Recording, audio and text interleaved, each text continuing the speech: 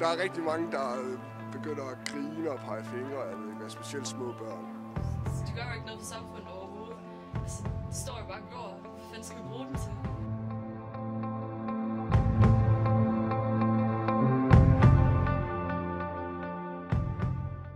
Jeg hedder Martin Friedriksen, bliver kaldt junior, bor her i Kolding, stammer originalt fra Tavlov af. Jeg hedder så Michelle, jeg bliver kaldt Bacon, og er 19 og bor her i Kolding.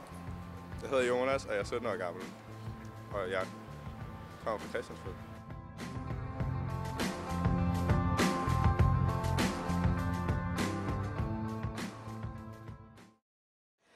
Jeg tror, at en subkultur, det er nogle mennesker, som har noget specielt og fælles sammen. At de har nogle samme interesser, og at de, altså, det her med, at de går op i noget. En subkultur for mig vil være noget, der er en afkultur af en anden kultur. Det er en kultur, der ikke er ligesom alle andre. Vi ser anderledes ud. Min baggrund er, at jeg har altid været fascineret af udseendet til det her piercinger, hår, tøjet, anderledes. Jeg tror mest, jeg ser ud, som jeg gør, fordi at det er det, der appellerer til mig. Det er det, jeg sådan finder interessant. Altså, finder ikke IBC-tøj interessant. Finder ikke gangstertøj interessant. Finder ikke juniors punker-tøj interessant. Fordi det ser pisse godt ud. Vi ser anderledes ud. Det startede sådan lettere i 7. klasse med at begynde med langt hår, mørkt hår, anderledes tøj. Meget dystert tøj egentlig. Så blev det lidt værre op igennem tiden. Så begyndte jeg at få piercinger i 9. klasse, da jeg begyndte på efterskole. Så efter efterskolen, der begyndte tøjet også at udvikle sig lidt. Så nu stadig ikke fuldbyrdigt, men stadig på vej.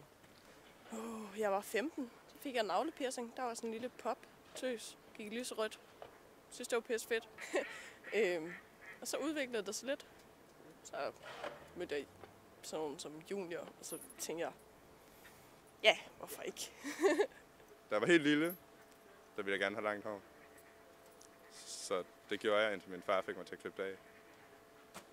Og så lavede det vokse ud igen.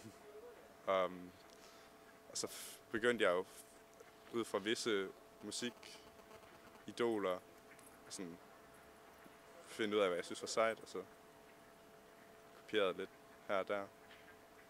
Og så gik jeg egentlig bare i det tøj, jeg synes var sejt. Ja, altså det der punker, jeg synes, de ser rimelig klamme ud. Det er ret uhyggeligt at se på alle deres piercinger af ansigt. Man har bare lyst til at løbe væk fra dem og sådan ting. Hvad fanden laver de egentlig? Altså, de er jo bare... De er jo ikke her, de er jo bare her. Så de gør jo ikke noget for samfundet overhovedet. Altså, de står jo bare og glor. Hvad fanden skal vi bruge dem til? Så jeg kan ikke klare det. Jeg tror, folk bliver lidt skræmt, fordi de ikke ved, hvad det er.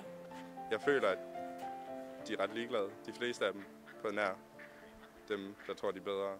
Og føler, at de skal gøre sig bedre ved at spille smarte. Og mene, de vil tæske folk, der ser anderledes ud. Rigtig mange folk kigger ned på os. Små børn er fascinerede, tror jeg. De peger i hvert fald og kigger rimelig meget. Gamle folk har ikke så meget imod os. De kommer tit hen og taler med os om, at de synes, det er fedt, vi ser sådan ud, som vi gør, og vi tør at være anderledes. Jamen, punker, det er selvfølgelig en gruppe, som synes, de vil skille sig lidt ud fra mange andre. Men jeg tror selv på, at det er en periode, de skal igennem mange af dem for ligesom at bevise, at vi tør godt at stå ved siden af måske så mange andre. Det mener at det er tid, vi skal igennem. Og det er vist noget, der stammer af fra Amerika. De tager alt derovre og fortsætter her hjemme til tid, og så går det i sig selv. De gør det lige så meget, som alle andre gør. Altså, de er jo ikke hverken onde eller noget som helst i forhold til andre unge. Altså, men jeg kan ikke sige, at de gør noget bedre. Jeg kan heller ikke sige, at de gør noget, der er værre. Altså, jeg synes, det er... Jamen, jeg synes, det er okay. Altså, der er nogen, de går sådan lidt væk. Men så børn, de er sådan lidt mere...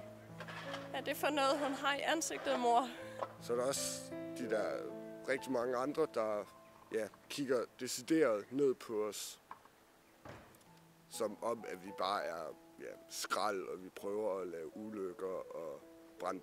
Rigtig mange tror også, at vi prøver bare at brænde ting af. Punker, de kan ikke arbejde i miljøet for landet. Hvordan de ser ud og deres udseende med tatoveringer og piercing og også bare... Ja, bare den måde, de er klædt på, det skræmmer ligesom folk.